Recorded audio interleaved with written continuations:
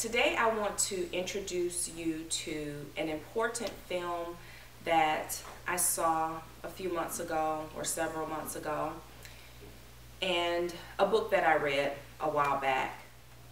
Dale Bigtree is the producer of this film, and he was also the producer of the show The Doctors that still come on TV. Two of the doctors on that show are also featured in this film. One of the things that stood out to me the most is a statement that Dale Bigtree made. And I'm just paraphrasing what he said. He said that he was told that there wasn't a connection between vaccines and autism. However, he would meet families who would tell him the same story, and that is their child was healthy, their child was developing normally,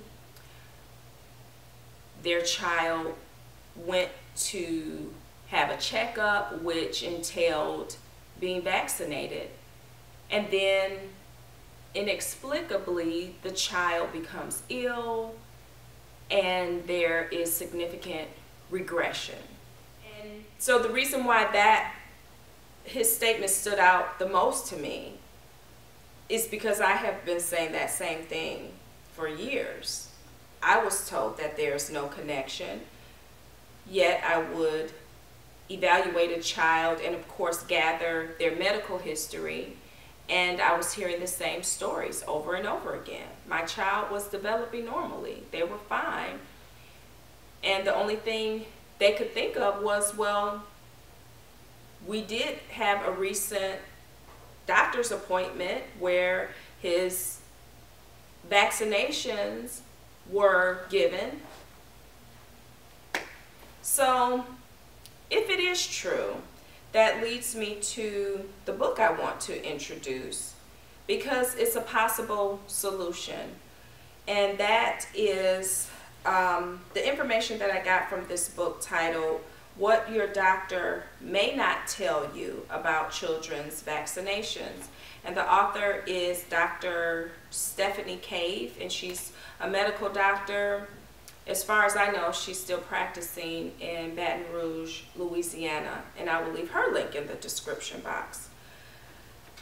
I always encourage my parents to purchase her book, and I typically give them a little copy, just an excerpt from her book, and it basically lines out her recommended vaccination schedule.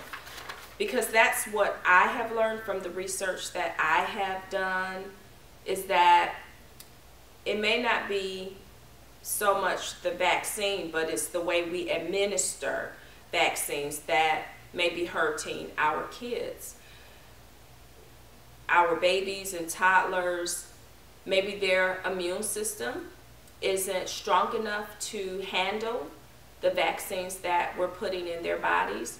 We do know that with autism, there is a genetic component and there's an environmental trigger. And when both of those collide, the brain begins to develop abnormally, and that's what autism is.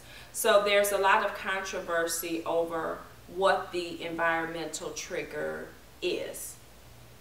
Is it air pollution? Is it their diets, the pesticides that we treat our foods? Is it the preservatives in vaccines? Is it the vaccines themselves? Is it a combination of all of it? We can argue over that, but we need to do something, and I feel like this is a safe and a proactive way of trying to combat what's causing autism, since we still can't agree on what causes it. So that's all I wanted to do, was introduce the film and the book. And I don't think I have anything else to say about that. And that's exactly how I present it to my parents. I saw this great film. You may want to check it out. Here's a great book, and this particular doctor, she has her recommendations on how she administers vaccinations. You know, read it, discuss it with your doctor, and then I move on. You know, everyone has to make their own informed decisions, but you have to be informed. You have to know what's out there. You have to be aware, and that's the start. So if you check either one of these out, let me know what you think.